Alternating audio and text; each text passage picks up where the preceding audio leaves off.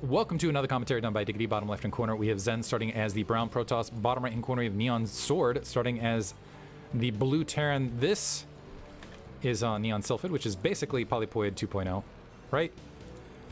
This base, which has the hallucinated mineral field, so that the map makers can showboat that ticking timeline, hallucinated critters out there. Third, with kind of the weird base where there's ramps, but it's not a, you know, kind of ramps, not exactly. For people that are watching live, I might be shifting my streaming schedule to later in the day because of shifting life schedules. We'll see.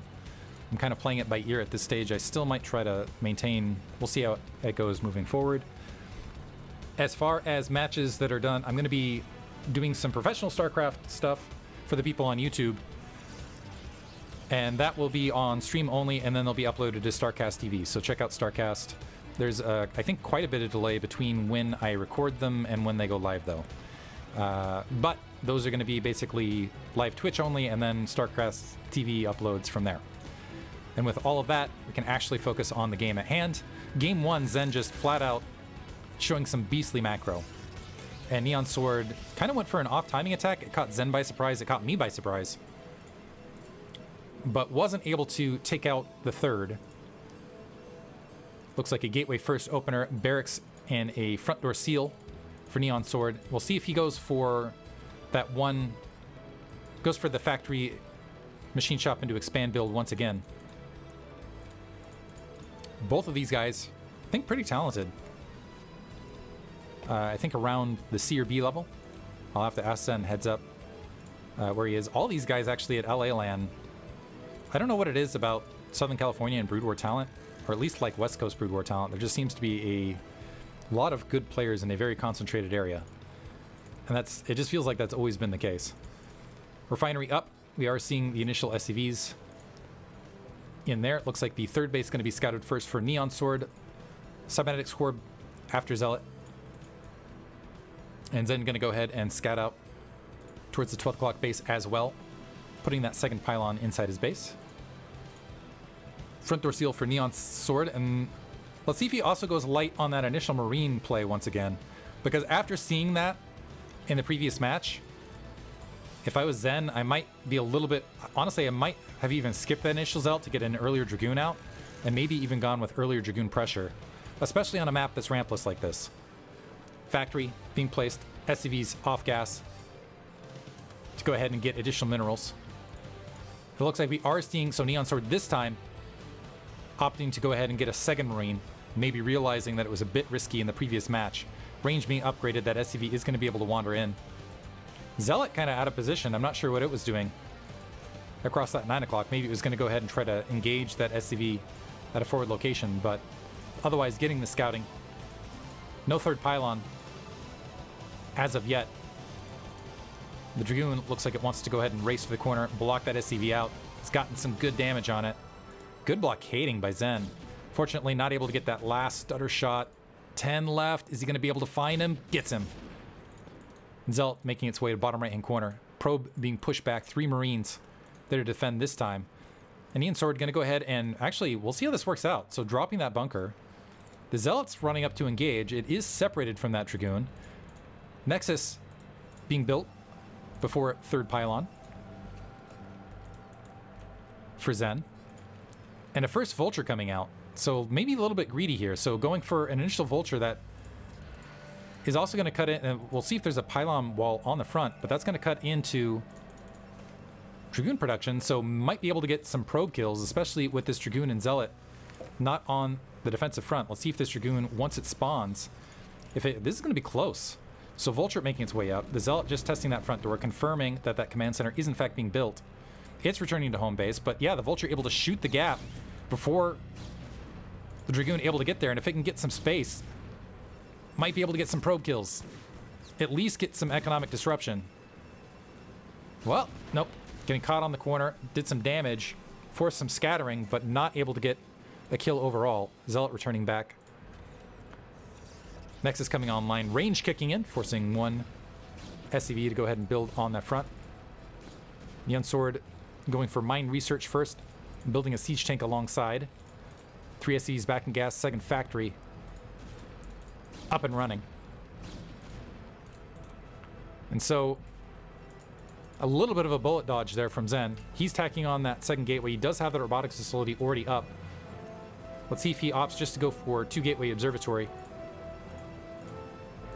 Also has a probe just kind of hanging out already. So yeah, dropping that observatory as part of the blockade on the front. Not sure I like that play. Or like that. For just in case when you run into those pushes and they're vulture heavy and then you lose your observatory on the front. But otherwise it's going to help be a little bit more of a blockade to get that blockade up a little bit more rapidly, at the very least for Zen. First observer on the way. And so yeah, not be shocked, especially with this probe already in position, for Zen to go for that quick third to maintain the economic advantage. Second machine shop being plopped down.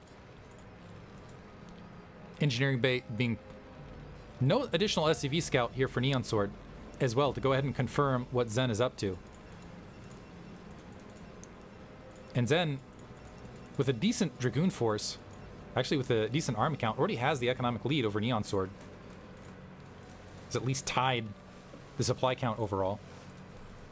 But it's nothing but siege tanks for NeonSword from this point on. Engineering bay built, I assume, to respect the Dark Templar once again. Yeah, missile turret there at the natural. No second gas for Zen. So just going to go ahead and chalk up the minerals. And now, yeah, going to go ahead and grab that Nexus. Straight up bear. Engineering bay floating out to scout just in case a Reaver was coming across the wall. And you can see the 3 siege tanks, or 2 siege tanks moving their way back just in case there was a Reaver back towards the main for NeonSword. But yeah, so gonna sit back. 3rd and 4th gateway tacking on for Zen. Citadel of Adun as well. Get that Zelt leg speed in the mid-game, make transition towards Arbiter. 3rd and 4th factory tacking on for NeonSword. I don't see an armory as of yet, so I have a feeling this is potentially going to be a 4-factory push for NeonSword. And oof.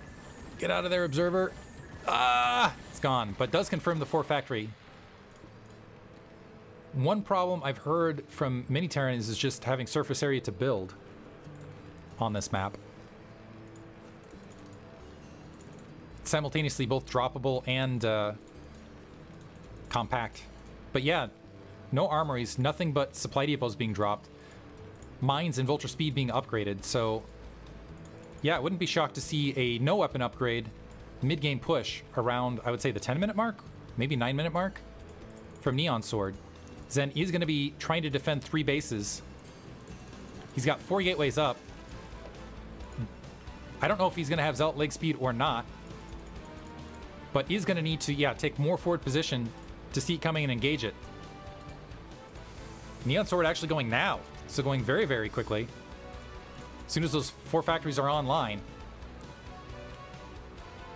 Around the 8:30 mark, Dragoons pressing up for Zen to go ahead and engage it. He's even on supply right now, eating a lot of siege tank shots. But now he knows that attack's coming. Starting to press forward, trailing that army. That army's a little bit spread out. So that's going to be some quick siege tank kills before they're able to engage on the front. Yeah, and a lot of these siege tanks getting obliterated in transit. Finally sieging, but not before there's only 3 remaining. There's plenty of Dragoons to go ahead and wipe out what's left. The SCVs are able to attack the front, but that's, yeah, piecemeal. And unfortunately, yeah, NeonSword didn't have, a little bit too early, didn't have the Vultures alongside to kind of do the blockading and to set up the siege groupings as he was going. SCV's now backing up to go ahead and retreat.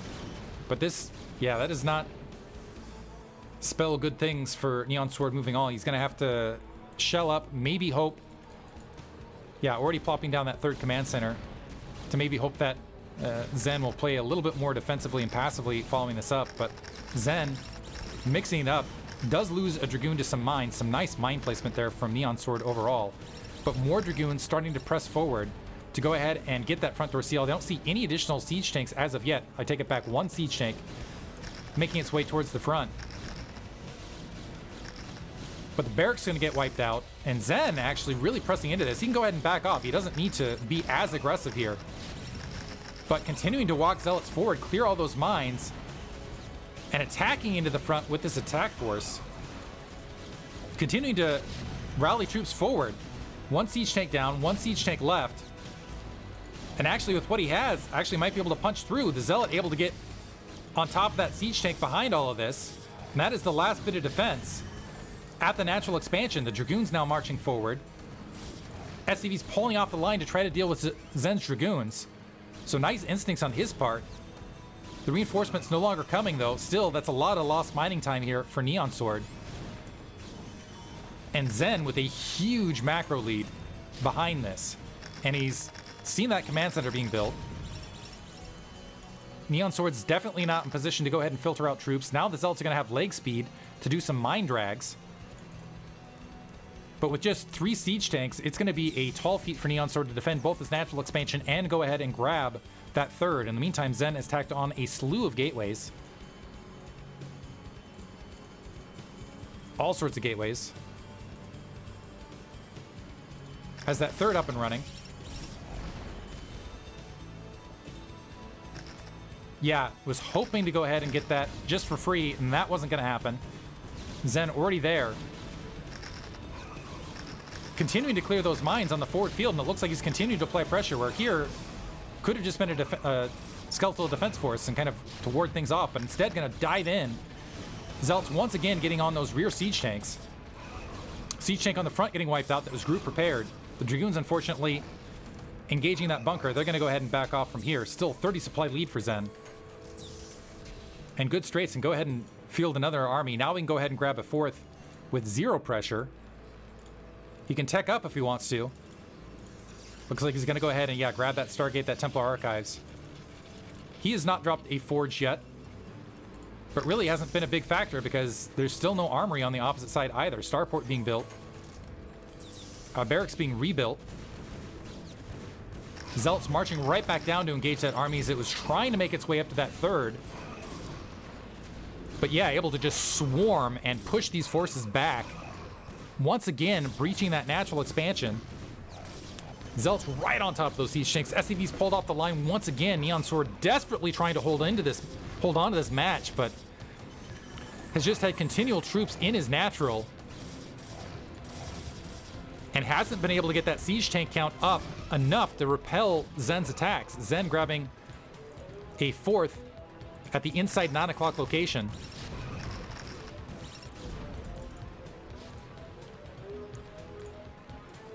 Finally, 2 siege tanks able to reestablish control and wipe out the remaining troops there, but another grouping of troops making their way this direction. So Zen, yeah, just happy to throw armies at that natural expansion to prevent NeonSword from grabbing his third and just starve him from minerals in between. Just marching those Zealots straight across. And NeonSword again, with SCVs off the line, going to call GG right there. Just doesn't have the economy to keep up. Well played overall. Wins the set, advances in the winner's bracket. NeonSword is going to drop to the loser's bracket. Hope you guys enjoyed it. Thanks for listening.